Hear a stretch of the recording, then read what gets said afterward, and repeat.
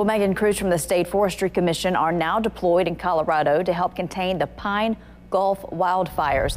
The wildfires began July 31st and have now become the second largest in Colorado history. The Mississippi crew will be helping contain active fire outbreaks in Mesa County near Grand Junction. Crew members say the state is also experiencing record heat waves and low humidity, but they're ready for the task at hand. I've been waiting for that opportunity for 2 years. I'm working with the Forestry Commission for 2 years now, and yeah, as soon as I knew this would be a possibility, I was really excited that I could one day be on a hand crew. Hazards out there, obviously, is COVID is going to be a concern, and snags, and the fire itself, and rough terrain, and we'll be mitigating those hazards. Fire officials have now reported around 44% of the wildfire has been contained, but more than 150,000 acres have been lost statewide.